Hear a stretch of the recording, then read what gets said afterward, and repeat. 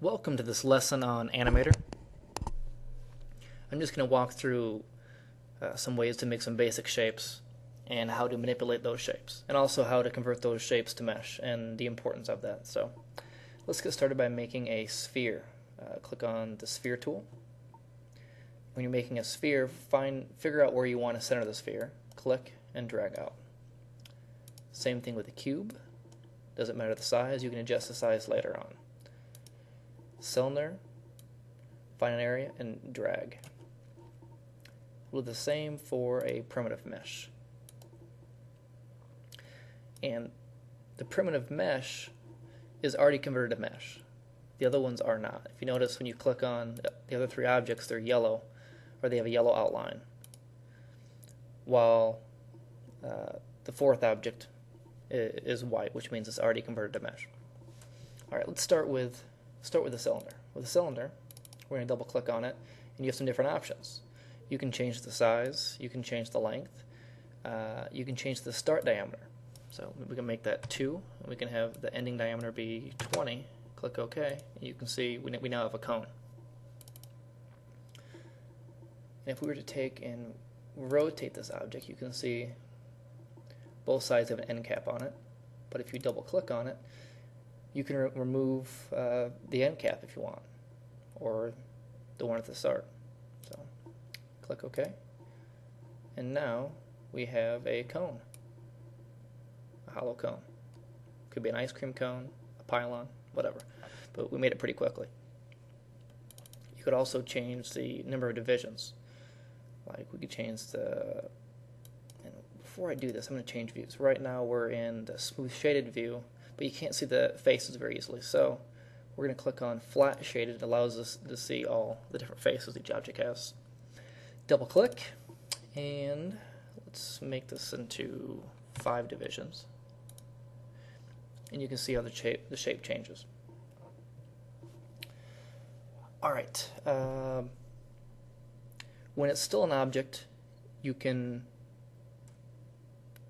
edit the object as a whole very easily. But if you want to convert it to mesh, there are some distinct advantages to that. And I'm going to walk through those in a little bit. But first, let's go over the other objects. I'm going to double click on the sphere.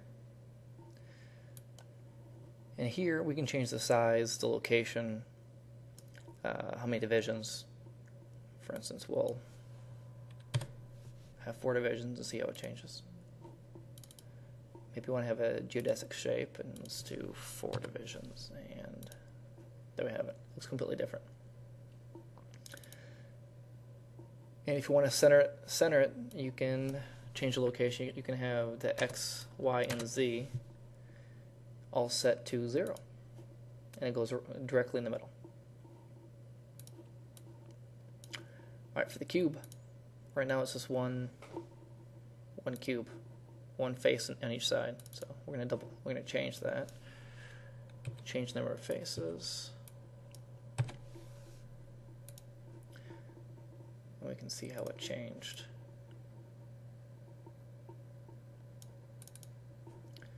Maybe you want to change the width of it,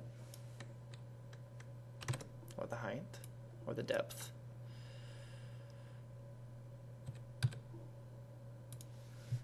You know, a different shape.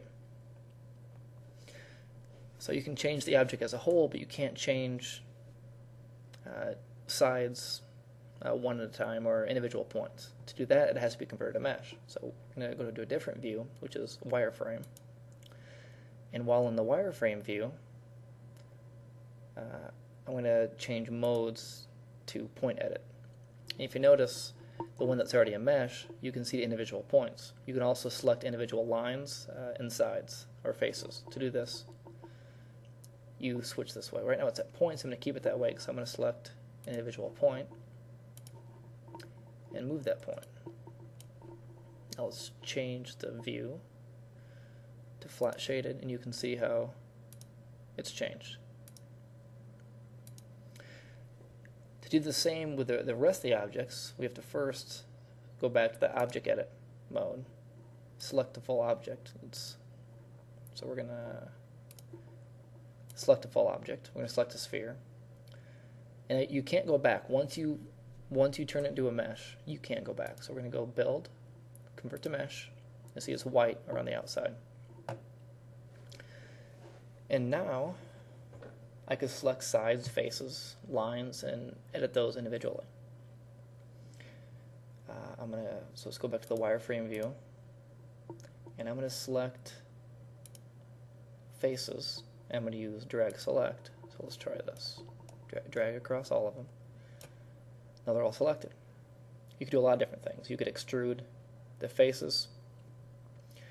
What I'm going to do is make each one to a point using the Peak Faces tool.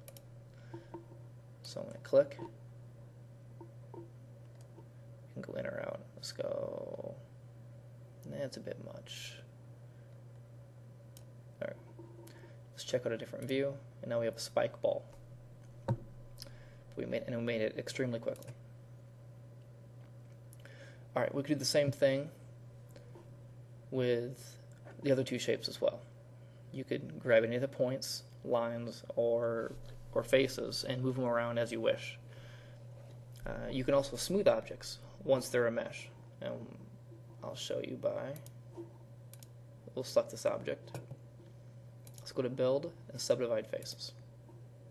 Click OK. And while it makes more faces, it also smooths any sharp edge you have.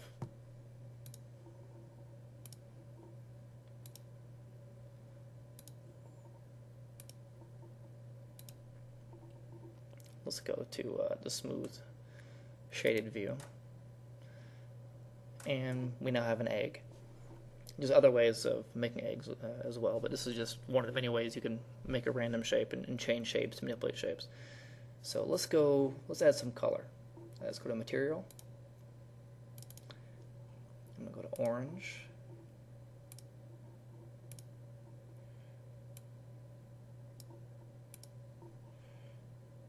I can find a better orange than that. That's good enough for now.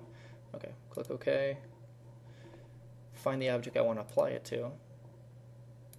Click Apply. If you want to apply it to a second object, you could. And whatever you do to the color from now on changes with it. If I want to make it shinier, I can go to Specular. It's at 0.2 right now.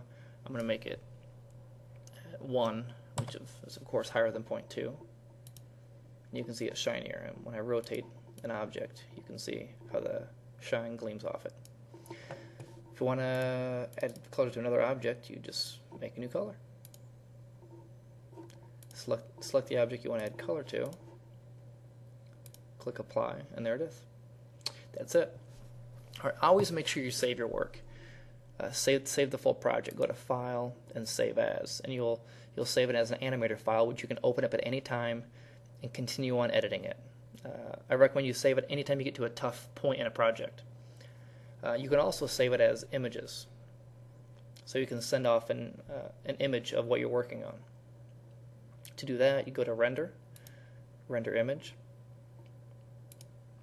choose a background color, click OK, and there you have it. And to save it, let's say as a JPEG, you'd click Save, and make sure you're using the Save over here. Click on JPEG, type in the file name. You can obviously choose a location where you want to save it. Once you choose that location, click OK.